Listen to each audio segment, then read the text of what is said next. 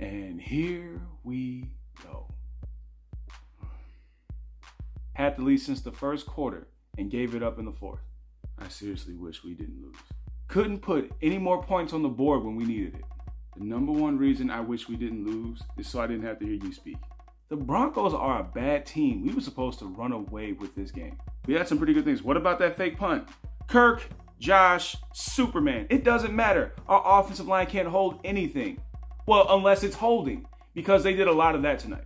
Josh Dobbs did a little improvising, man, made some magic happen. You were just waiting for this to happen, weren't you? Yeah. Yes, I have.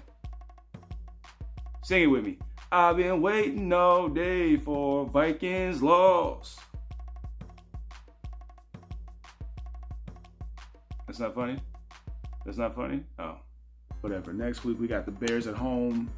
Let's get another win back under our belt. And we got to be proud of what they've done, bro. We were in the gutter, and now this is what we do. Why won't you just accept it? This is what we do. As of right now, we're still in the playoffs. And then crap a bit. We still got plenty of games left next week, man. Let's do it. Just embrace it. You know it. Just embrace it. You're getting your hopes too high.